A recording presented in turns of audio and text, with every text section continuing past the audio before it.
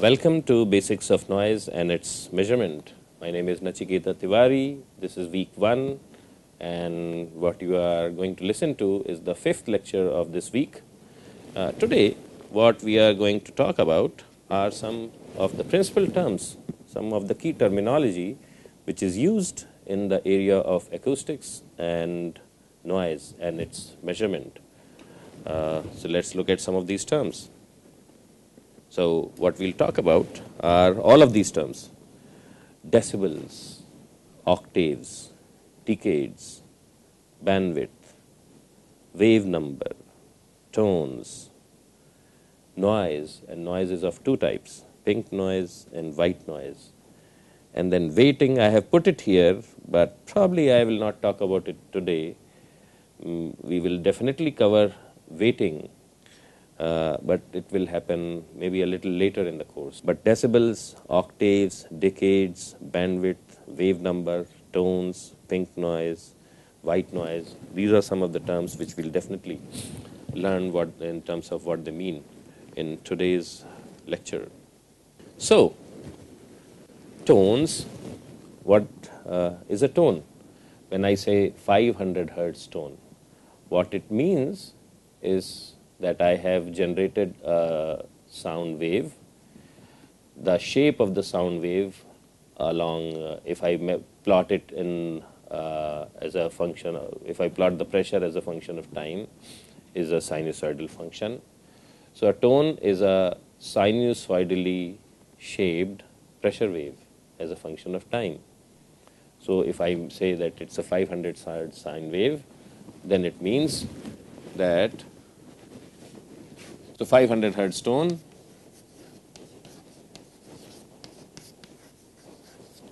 it means that pressure is nothing but some amplitude sine 2 pi ft plus some phase, and this value is 500 hertz. So that for that reason this is known as a 500 hertz tone. So I can have a 500 hertz tone, 20,000 hertz tone, 1000 hertz tone, and whatever. So that is what a tone is. The next term is an octave. So what is an octave? So octave is the interval between two sound pitches or two tones which are separated by a factor of 2. So what does that mean? So you have an octave. Okay. So I can say 20 to 40 hertz. This is an octave. Why is it an octave? Because the ratio of this 40 over 20 is 2. So that's why it's an octave. Now why do we actually call it as something octave, OCT? Because typically OCT corresponds to the notion of 8 that we will see later. But if the ratio of the upper, so suppose there is a band in which sound is being produced, and there's an upper limit of that band, there's a lower limit of the band, and if the ratio of these two frequencies is 2, then it's an octave. Another example of an octave, 40 to 80 hertz. Another example of an octave, 80 to 160 hertz.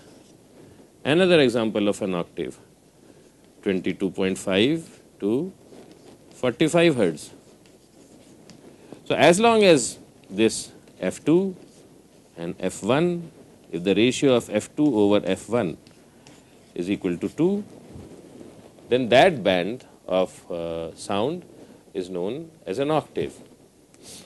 Similarly, this terminology is used based on because of some historic reasons. But once the SI system came into picture, then people also introduced a term known as a decade.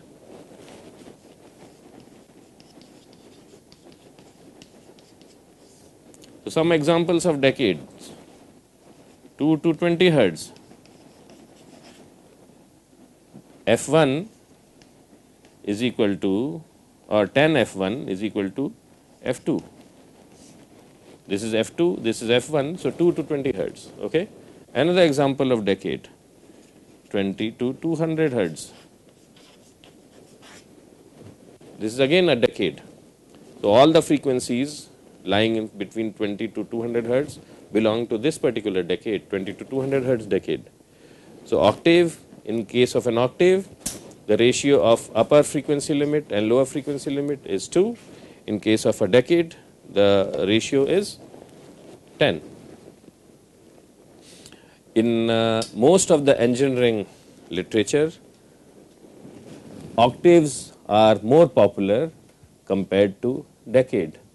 But regardless, when we plot the frequencies on a logarithmic scale, either we plot on the x-axis octaves or we plot on the x-axis decades. But so the only difference between these two is the ratio of two frequencies, upper and lower bandwidths, lower limits of the band. So that is what a tone is, and that's what an octave is. Now I wanted to give you a historic perspective as to where this number comes from. So in Western classical music and in Indian classical music, we have these 7 notes. In Hindustani classical or Carnatic classical music, we have the sa, re, ga, ma, pa, dha, ni, sa. You know, so sa, re, ga, ma, pa, dha, ni. These are 7 notes, and then you go to the next level, and that is sa again. So there are 8 notes, total of 8 notes when the cycle of the whole thing starts again. Similarly, in Western classical music, you start with C, D, E, F, G, A, B. So these are 7 notes, and then you go to the 8th note, and then again you start with another C or another sa. So because the 8th note starts with another sa, that is why this entire, and the ratio of the lower sa, in this case let's say it's 240 hertz, and then you keep on going down, and then the next sa which comes, or next C which comes, is 480 hertz. So because the ratio of these two frequencies historically was set at 2, both on the Indian side as well as on the Western side, so that's why it was known as octave. So octave was a band of a frequency bandwidth in which the upper limit and the lower limit was 2, but there were 8 notes in between. 8 notes in between. So that is what is the historic perspective. So in octave in Western classical music and an octave in Indian classical music, the ratio of the frequencies was 2, but there was 7 intermediate notes, and the 8th note was again a repetition, but in the next octave. Now, in that context, I also wanted to bring to your notice some information about intermediate frequencies. And first we will look at the Western classical system, and then we will go to the Indian classical system. So in Western classical system, you start with C, note C, which corresponds to sa in Hindustani. Then you go to D, which corresponds to sa, re in Indian system. Then you go to E, which corresponds to ga, and so on and so forth. And if you look at the ratio of the frequencies here, and then between C and D you have a C sharp or a D flat. Between D and E you have a D sharp or an E flat. And then between E and F you don't have an intermediate frequency, but between F and G you have a F sharp or a G flat, and so on and so forth. And then when you look at the ratios of adjacent frequencies between C and C sharp, it's 1.0595. Between C sharp and D, it's again 1.0595, and so on and so forth. And if you multiply all these factors, 1.0595, 1, 2, 3, we multiply these by itself, the required number of times, essentially you will get a factor of 2. And that factor of 2 corresponds to the frequency, the ratio of frequency of the lower C and the higher C. And because these ratios are constant and they are set at 1.0595, this scale of notes which is used in Western classical music, which spans over C, D, E, F, G, A, B, and then starts with another C. This scale of notes is known as equally tempered scale, because these notes are in geometric progression and they get multiplied, their frequencies get multiplied by 1.0595 successively. So that's what an octave means in a Western classical music, and that's how we have borrowed that term octave into scientific language. So the next thing we look at is the Indian classical music. And in Indian classical music, these notes are known as shrutis, and the whole scale is known as a sargam.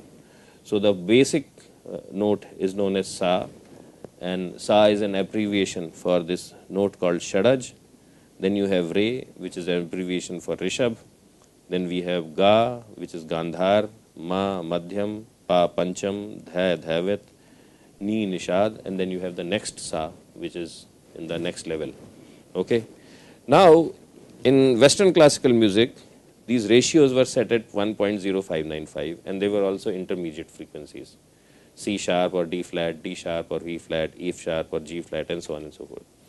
Similarly, between Shadaj and Rishabh, there are intermediate frequencies. Rishabh and Gandhar, there are intermediate frequencies, and so on and so forth. So that much is similar between how notes are organized in Western and Indian classical systems. But a key difference between these two systems is that in Indian classical system, the ratio of frequency of the lower sa and the higher sa is 2, but the ratio between adjacent frequencies is not set at 1.0595, but it is set at a level which is most pleasing to the ear. So in Western classical music, you have ratios which are 1.0595 and they are determined mathematically, but there is no reason why they have to sound good or bad, but they are mathematically determined because that is how they figured it out. But in Western Indian system, they didn't use a rigid mathematical formula for going to successive frequencies, but they said that okay, all the intermediate frequencies, we'll be tuning them at specific values such that they sound most pleasant to our ears. So that is how they figured out all the intermediate frequencies, but they made sure that between one sa and the next level sa, the ratio was preserved at 2. So because this particular scale on the Indian side, it does justice to our ears, it is known as just tempered scale. And the Western classical music is known as equally tempered scale because the ratios of adjacent frequencies are equal. So you have a just tempered scale and an equally tempered, just tempered scale in case of Indian music and equally tempered scale in case of Western classical music. So that is what I wanted to talk about octaves and decades. Now it just turns out that theoretically I can have one particular frequency and just 2 times it, that will be an octave. So I can have 1 hertz to 2 hertz, that is an octave, and also it could be 1.5 hertz to 3 hertz, that's also an octave. But then when we report literature, when we report results in standard formats, typically we use some standard octaves. So for those standard octaves, there are some preferred frequencies, and those are written down here. So those frequencies are 1 to 2, that is an octave. So we start with 1, we go to 2, then 4, then 8, then 16, and then we don't go to 32, but rather we go to 31.5, and then double of that is again 63, then double of that is 126, but we go to 125 because we want to end up at 1000. So there's slight variation in the choice of frequencies, then the 63 to 125, 250, 500 and 1000. So that is how we have a preferred set of frequencies, and typically we use these frequencies when we are reporting data on logarithmic scales. And then there is also something known as a 1/3 octave band. So in case of 1/3 octave band, the ratio of f2 to f1 is not 2, but 2 to the power of 1 over 3, which is 1.26. And in that case, the 1/3 octave frequencies are again tabulated here, and they start with 1.25, 1.25, 1.6, and so on and so forth. So these are the octave bands which we talk about. Then we have bandwidth. And what is a bandwidth? It's the difference between upper and lower frequencies in a contiguous set of frequencies. So you have f1 to f2, so that your band is f2 minus f1. Each band has a center frequency, and then the audio bandwidth is 20 to 20,000 hertz. And a lot of times we use these three terms: bass, middle, and high or treble, and they allude to whether the frequency we are discussing about is low frequency, middle frequency, or high frequency. Another term which we will come across frequently will be wave number, which is nothing but 2 pi over lambda, where lambda is the wavelength of the sound wave. And since lambda equals c over f, where c is the velocity of sound and f is the frequency, so wave number is 2 pi f over c, or omega, which is angular frequency divided by velocity of sound. We have already talked about tones and noise, tones, but then there's another type of sound which is frequently used in engineering literature, and it is known as noise. And what is noise? It is essentially a sound which has all sorts of frequencies mixed up into it. And a lot of times we actually define what is the content of each frequency when we are defining noise. So we can have different types of noise. We can have a type of noise known as white noise. And in white noise, what we have is that we have equal power within a fixed bandwidth for any center frequency. So, and then there's another type of noise known as pink noise. And here the power spectral density is inversely proportional to the frequency, or alternatively, you can also say that there was equal power in each octave. And we'll see. This is also known as 1 over f noise, and we'll see some more details about it. So here's a table which talks about pink noise and white noise. So the pink column is corresponding to pink noise, and the white gray column corresponds to white noise. So now let's look at this table carefully. So what you see is that when you have this pink power, so from 1 to 2 hertz band, the total power in that band is 0.75 hertz for pink noise. Then 2 to 4 hertz, again it's a 1 octave wide band. The power is still 0.75. So each time you go up an octave, the band, the total power in that particular band remains at 0.75 hertz. But when you have white noise, then it doesn't happen like that. You start with 0.7, then you go to the next band, your power actually goes up by a factor of 2, so it's 1.5. Then you go to the next octave, 4 to 8 hertz, your power goes to 3. Then you go to 8 to 16 hertz, again that's an octave, but your power, it keeps on going up by a factor of 2.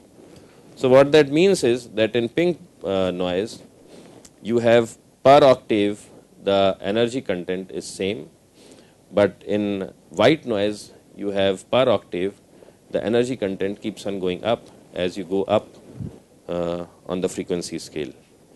And what I will do here is actually play both these types of noise so that you can get a feel of how they sound like. So this is what white noise sounds like. I'll play it again. So this is white noise.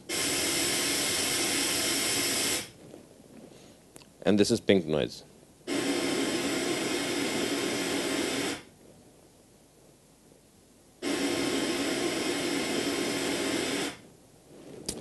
So this is how these two different types of noises sound like.